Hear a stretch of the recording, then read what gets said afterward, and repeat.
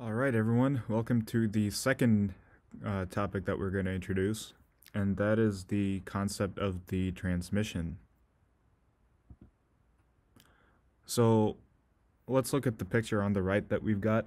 It's the interior of a car, and you'll notice that the shift knob is not like a traditional one. It's more like it's just a stick, and there's no button that you need to push, and it might look a little bit different. So whenever a car has that type of shift knob, most of the time it's probably going to be a manual transmission vehicle.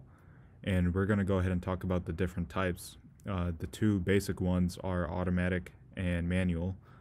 But let's go ahead and think of this kind of as your leg muscles. So in the previous part of this course, we kind of figured that the actual human heart is like the car's engine, but in this case, we're going to look at the legs as the transmissions. So the heart gives the legs energy, so to speak, by pumping blood, delivering nutrients, etc. In this case, the transmission is powered by the engine, which allows it to kind of flow the power or give the power to the actual wheels.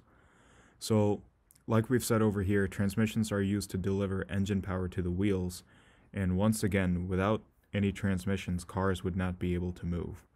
So there are some studies where, for example, without any transmission or anything to reduce or increase the mechanical advantage, cars would be traveling way too fast to be safe.